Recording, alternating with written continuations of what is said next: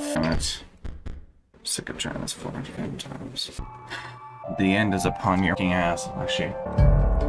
Suck it, you bitch. Okay, so he's still going to... Let me pull up a tooth. There. Suck it, you bitch. Fuck you. Well, now we get to try something that someone suggested I try, because I watched the video where I completely destroyed Leshy with, by removing the sigils from the moon, and then I just destroyed him. So what I want to do this time is try removing the sigils and then see how the card even attacks, if it does or if it can. So goodbye to all your damn sigils, you bitch. Okay, now we'll just do this and see what happens. So we're not gonna completely kill him.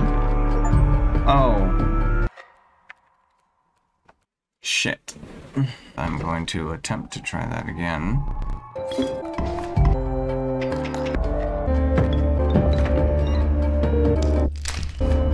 Okay, here we go. Remove the Mothman. We can't have the Mothman there, or this ain't gonna work. Now let's see what happens. Attack. Okay, so the moon still does attack. It just attacks like once.